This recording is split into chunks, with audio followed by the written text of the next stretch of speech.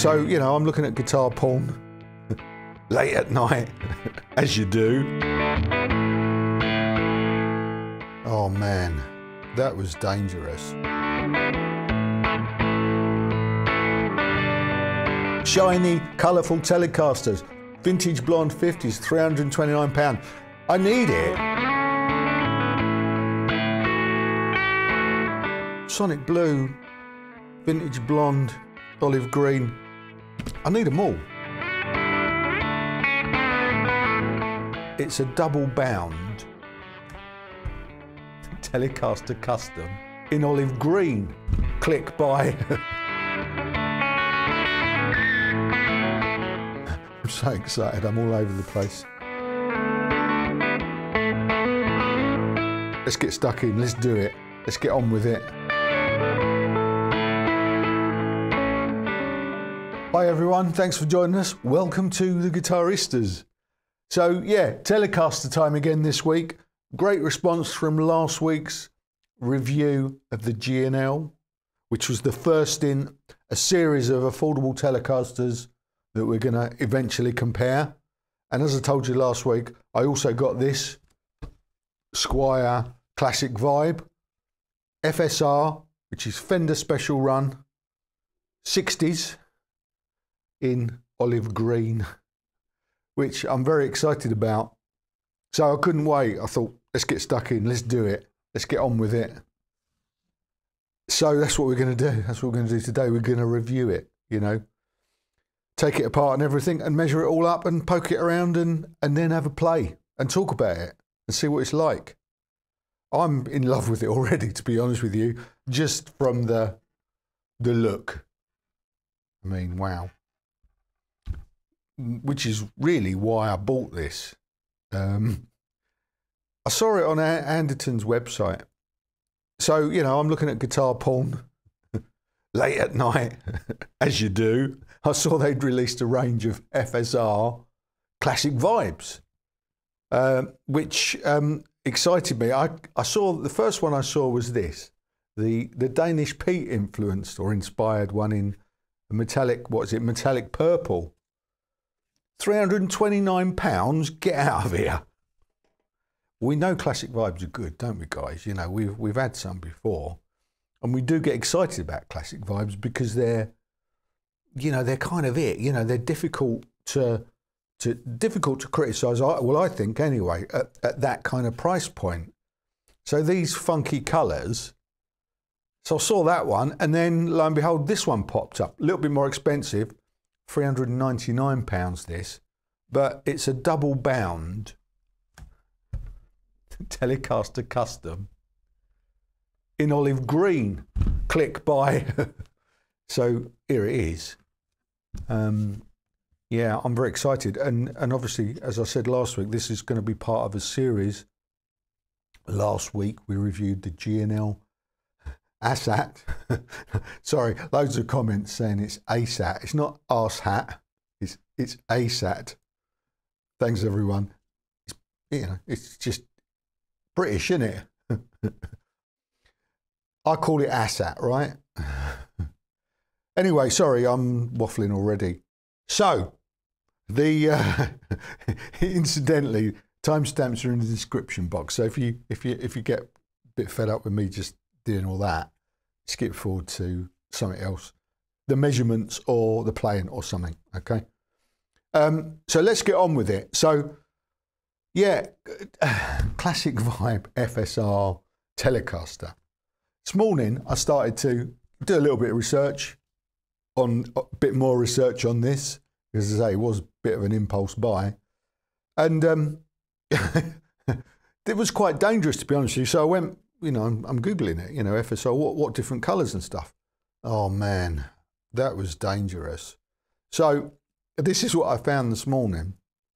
I'm going to look at my notes because there's a few. This range, this Squier Classic Vibe FSR limited edition range, it's not available everywhere. Hopefully you guys in the States can get them. There's a couple of places in the UK that I see have got them. 2 or 3 actually, you know. GAC in Brighton and Anderton's and Guitar. All right, get this. So this 60s one, the 60s are not the custom. I think this is the only custom, which is double bound. We're going to get to the specs in a minute, I promise, all right? But this double bound kind of, that's kind of the hallmark of the Telecaster, the original Telecaster custom. But 60s Telecaster, they also do in shell pink. What was that? £399. And metallic purple, as I said.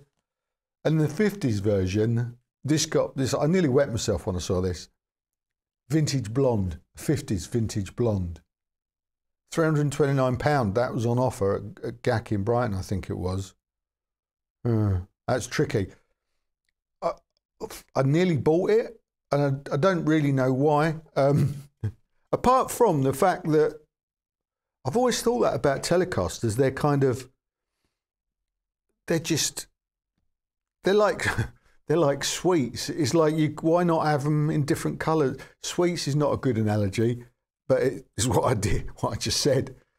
But you know, all these different shiny colours. I've used the magpie eyes thing before. Shiny, colourful Telecasters, vintage blonde 50s, £329. I need it. And then of course, Sonic Blue, £379. Burgundy mist, not so much my particular kind of colour, but Sonic Blue, vintage blonde, olive green. I need them all. I resisted buying the vintage blonde one only because I thought I can't really review a Squier FSR Telecaster, you know, 2 weeks running, can I? So I haven't bought it yet, but you know, it's still the morning, so we'll see what happens. Anyway, sorry about that. A bit of waffle, but we've covered some prices or some colours and prices. So there is a little bit of info for you. If you fancy a cracking, affordable Telecaster, and these are, of course, classic vibes, so they're kind of vintage correct. They've got the traditional ashtray bridges. These are actually chrome saddles on this one, which is kind of representative, that's the word I was looking for, of the 60s. They used steel rather than brass saddles on 60s Telecasters. And so these are like chrome, proper ashtray bridge, vintage Cluson style tuners with the pressing bushings, you know. So, you know, proper kind of thought's gone into this.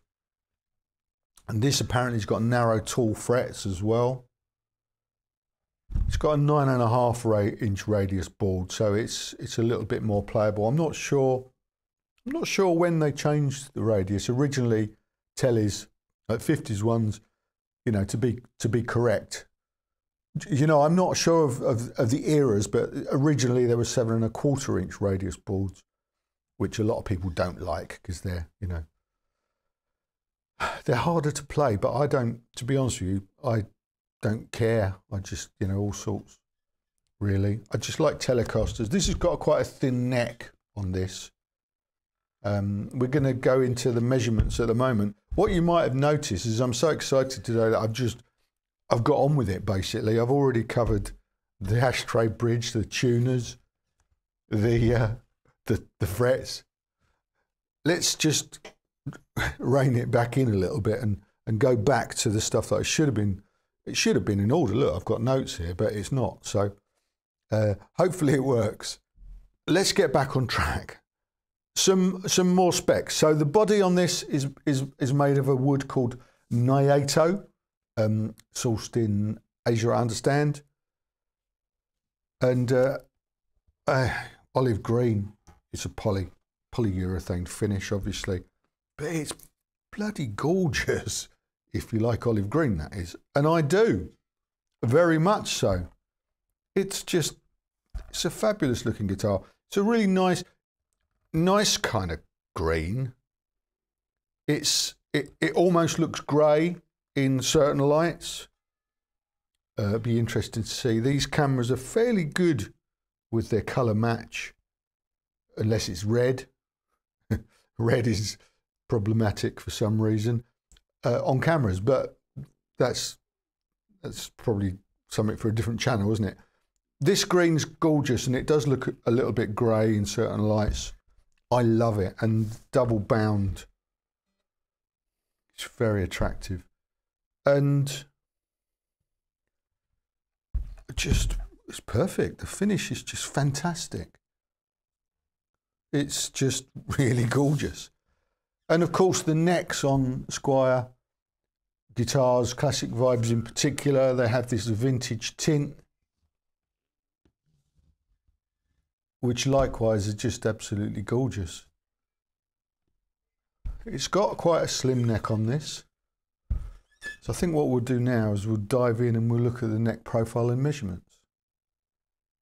Here's the neck profile and measurements at the 1st fret. And here's the neck profile and measurements at the 12th fret. You can see the sort of the flattish profile there. It felt quite shallow immediately when I picked it up. I've had this at home all weekend playing it, and it's certainly something I got used to very, very quickly, and was a joy to play, really. No problems with the frets or anything, and you know, I bend quite a lot, you know. Well, I don't know if narrow tool helps or hinders that. Anyway, I had no issues with this at all. The only thing I noticed about this, well, I say probably the only thing, or one of the things I noticed about this, was the nut quite sharp. You can hear that. It's quite a sharp edge there, which you can feel if you go too far. Ooh. So it's a bone nut. Did I say that? Well, I've said it again. It's a bone nut. And yeah, Indian laurel fingerboard. Sorry, I might be repeating myself, but I'm so excited. I'm all over the place. You know, you might not have been paying attention the first time anyway. So there you go. That's good. It's a nice weight as well. Let's actually weigh it and see what it is. Right, here we go. It's a decent weight, not overly heavy like the last classic vibe telly I had. What is it? £7, 12 ounces. Oh, 3.53 kilograms. Nice. Okay, let's get these strings off and we'll have a closer look at the frets and stuff and underneath the hood.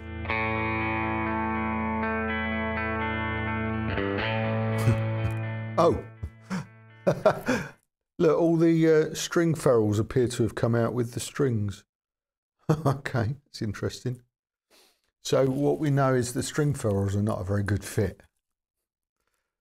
Oh, I never had that happen before. Every one of them. Ah. Okay, right. So I was gonna say, it's a string 3 body, and these are the ferrules. Oh look, I've cut myself on a string end. So yeah, that has never happened to me ever, I don't think. Oh, I've got blood on the guitar now. Hang on, I should get a tissue. Okay. As I was saying, yeah, that's never happened to me. So anyway, they're not a very good fit, those. So if you get one of these and you're restringing at home, be warned, because if one of those rolls under the sofa, that'll ruin your day. Right, let's put those there, out the way, until we require those again. Okay, so let's have a closer look at the frets. Now, I did notice when I was playing it that I couldn't feel any sharpness. I can't feel any sharpness anywhere, and there was no grinding or anything. You know, they were pretty well polished, and set up out of the box was fine. I was just thinking, you know, I never set guitars up. I don't think, I'm not saying never because I'm sure I have, but very rarely with the sort of guitars that I suppose we buy here, you know, Squiers and Epiphones mainly, just because what I like, I suppose. There are, well, we had G&L last week, so what am I talking about? You know, I didn't have to set that up, didn't have to set this up. I just play them. You do, you know, I hear a lot of comments from people. Mostly they are complimentary about these things. But you do also hear comments, people saying, oh, you know, oh, I needed to do the frets and everything. I don't know if they're just particularly fussy or unlucky, but anyway, the point is this one out of the box, absolutely playable. So I haven't done a lot of or anything plugged in actually yet with this. I think I might have mucked around at home briefly, but so I'm looking forward to seeing what it sounds like. Anyway, look, here's a close-up of the frets. They're great. No problem. And it says narrow tall, but they don't seem particularly narrow or especially narrow or tall, as far as I can tell. They seem, if you were to ask me what these frets were, I'd say, well, they look like medium jumbo frets to me. So don't be put off by that description. Yeah, slim neck, as I say, if you really don't like slim necks, this is obviously the 60s version, the classic vibe, and slimmer necks were the thing in the 60s, weren't they? Whereas 50s, you know, obviously if you like a fatter neck, you know, I might have to go and get that 50s one now, mightn't I, just to compare.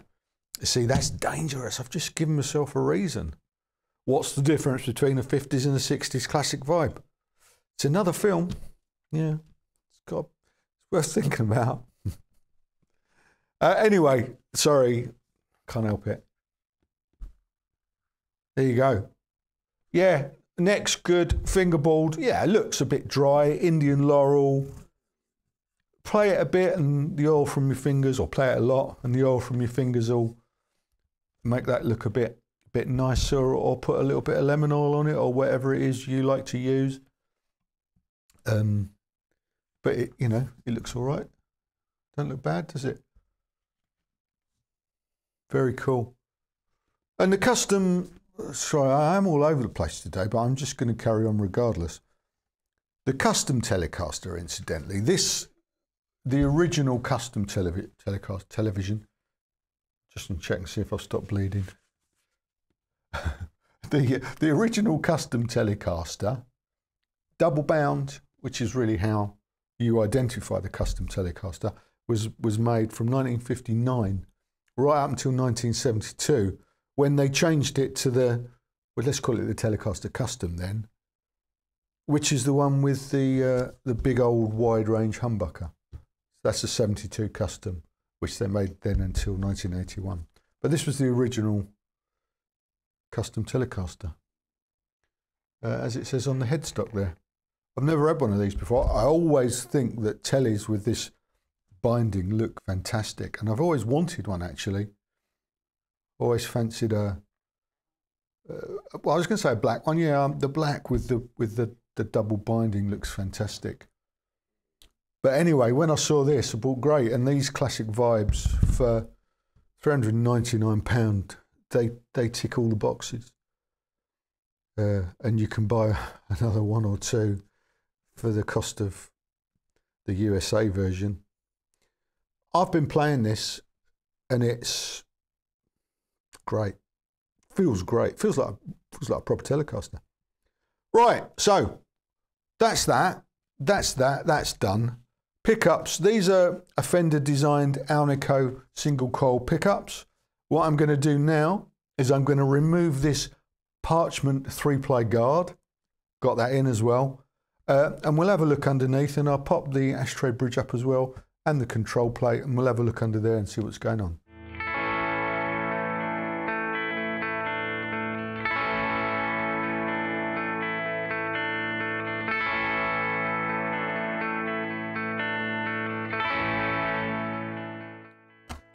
There we go. What we can see on the pickups is lots of gobbledygook. The only thing I can work out is it says vibe. OR or rear, actually rear, because on that one it says vibe BLK black. Black? It's not black, is it? Well, it's got a black bottom, but it's got a silver top. F, so mate, that's front maybe. And that looks like a nice brass plate, doesn't it? Now I can see on this as well that it's earthed to the brass plate. Oh, it's also earthed there. That's interesting. Well, I think it's earthed to the brass plate. I'm guessing that's what that is. But it's definitely earthed there as well. And what you can see here is this is routed for a humbucker. So that's interesting. Where it might be, if you were considering getting one of these and modding it with a humbucker, you can. There's no identification marks on these at all.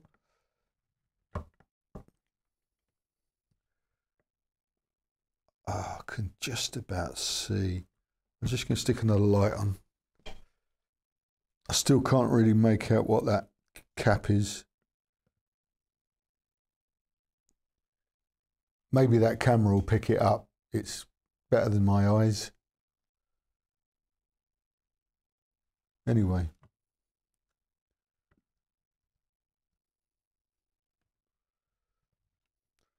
That's that.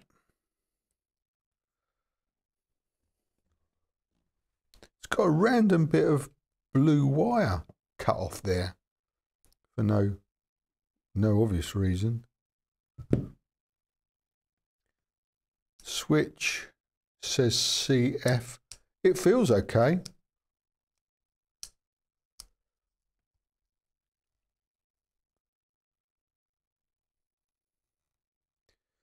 There you go. I'm going to screw it all back together now, and then we'll actually take some pickup readings.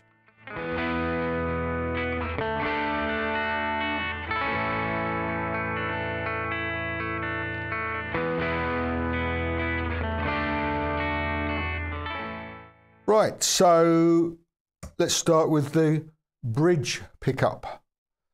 6.97 kilo ohms. The inductance is reading 3.09 Henrys. And then on the rhythm or neck pickup, 7.13 kilo ohms. And the inductance is 2.03 Henrys. There you go. And in the middle anyway, for those that care, 3.57K. Okay. Right, I think what we'll do now is we'll put a new set of strings on and plug it in and see what it sounds like. Let's do that. See you in a minute.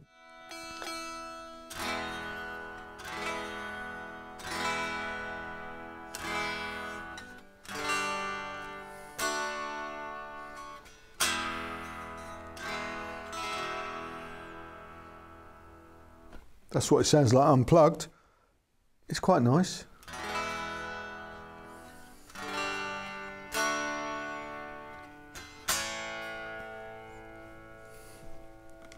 I think it's got a little bit of a, it's quite bright. It's quite a tinny sort of sound. I'm going to describe it as, not, I think it might be because of the chrome saddles as opposed to brass, which is a little bit warmer. And I think this has just got a certain brightness to it.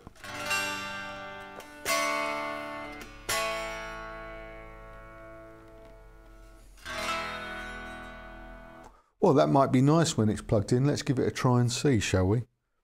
I'm using the Princeton 65 again because, well, because it works with everything really, and it also puts I suppose all the guitars that I'm reviewing on an even footing.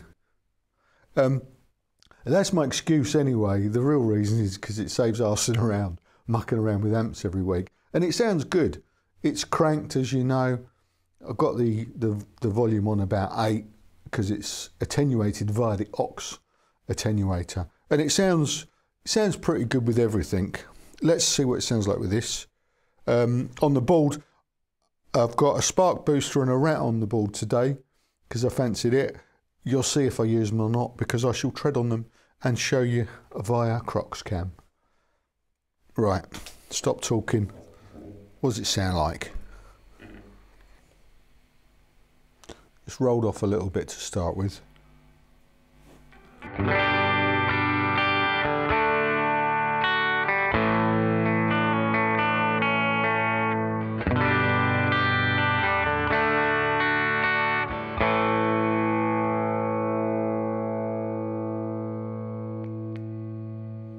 Neck.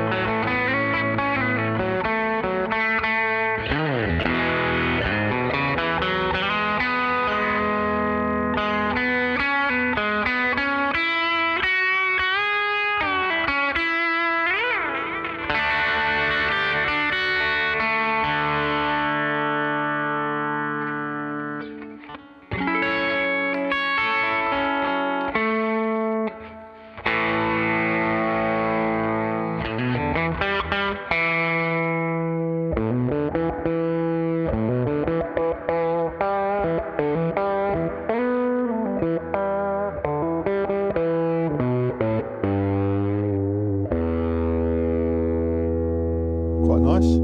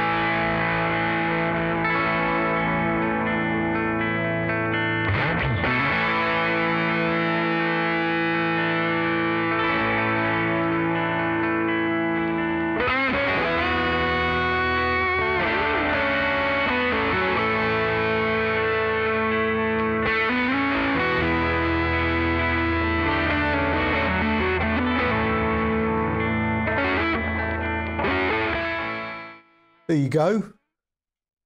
Sounds all right, doesn't it? I thought so. Great guitar, really good guitar. Plays great, sounds great, sounds like a Telecaster. Yeah. Very little to criticise about this, very little. What can I criticise about it? I mentioned a bit of a sharp edge there, which is kind of nothing really, isn't it? All of the frets, super. Oh yeah, you know what? I have got something to criticise.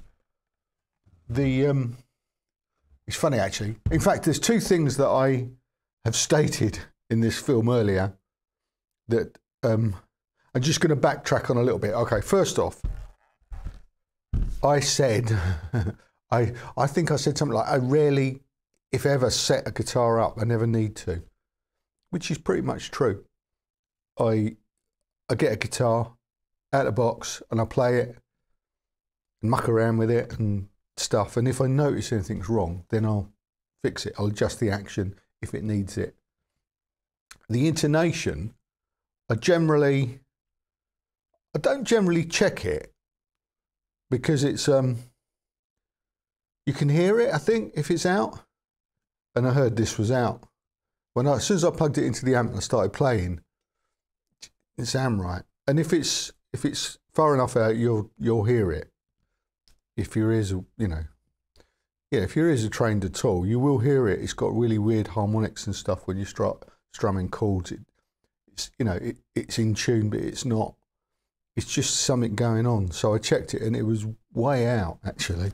So I had to adjust the intonation on this one. However, I will also say that you saw me take the strings off and unscrew the bridge and put it back and put a new set of strings on. That in itself could be the reason why it's out again. Because when you change strings, they say you should check your intonation. I never do, but they say you should. And again, screwing the bridge back on, I mean, it can only really go in one place. The screws were all straight and everything, so, but it might have been that. So anyway, just thought I'd mention that. And the other thing, I'm going to try and show you this. Going to have to put that camera on because I left it off. Right, the other thing I'm going to backtrack on is I've said so many times how much these tuners are great. Occasionally they're problematic. Now, what I noticed with this one, I'm going to have to find out which one it is. It's this one, straight away. On the D string, can you see that? That's play. That's play in the string.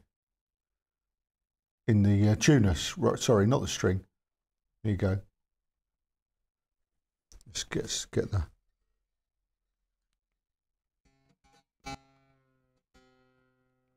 See that? Nothing's happening.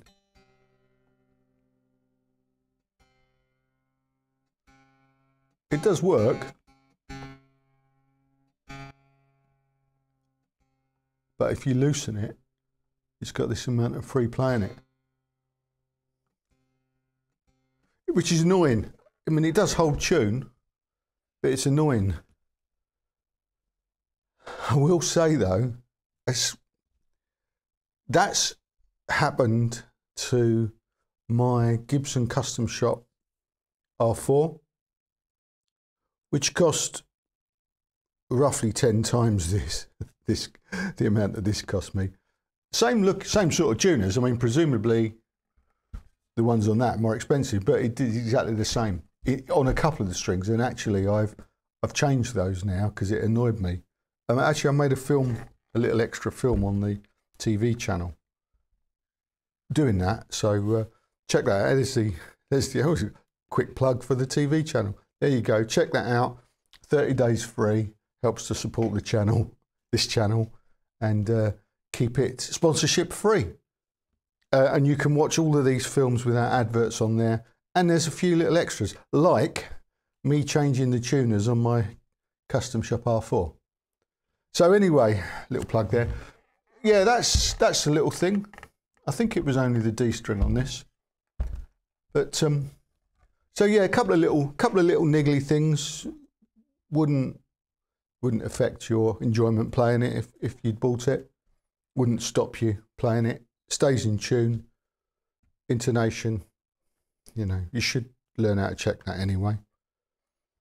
But apart from that, sound-wise, thought it was great. And the controls were good. I think they all worked.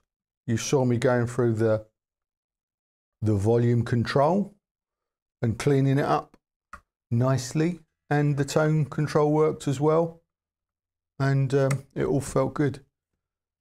I thought the pickups sounded great. Hard to say at this point how they compare to, say, the G&L that we did last week, or the ones that we've got coming up. And that's the whole point, I suppose, of the comparison that we're going to do. So we can compare. These are Fender design pickups, so they should be great. I do definitely get the impression. I said last week, actually, that you know, this kind of price point now, well, this is £400. It used to be that you wouldn't expect much for that, but I think times have changed, and we should expect great stuff for that. And we're getting it here. We're getting it. The G&L was great, same sort of price point. Next week, maybe next week, I might skip it and do something else next week, but either next week or the week after, it will be this. This is the Tokai, the breezy sound. Do you remember them, chaps? This is a Chinese Tokai. Again, same price point, 450 quid, I think. I'm going to bring this in, next in line, and several more. I've managed to resist getting another Squier Classic Vibe this week so far anyway, so I've got my eye on I think it's the vintage, I think it's a V6, I don't know what its model is, but it's the vintage Telecaster, the classic one. Vintage, the brand, that is. And some others. Fender player, I'm going to get a Fender player in. Going to get a Fender player, because that is what these are competing. Well, are they competing? I don't know. I don't know. I mean, this has got a lot going for it in its own right, to be honest with you. But anyway, let's find out. Let's find out. Let's find out what else I get, and let's find out how they compare. Yeah. Thanks for joining us. Come back next week. Might be the Tokai next week. Might be something else. I haven't decided yet. So come back, same time, same place, and yeah, let's find out together. It doesn't make sense, does it? Because I will know at that point. But come back, same time, same place, next week, and you find out. I'll see you then, and I will look forward to it. Cheers for now. Ta-da.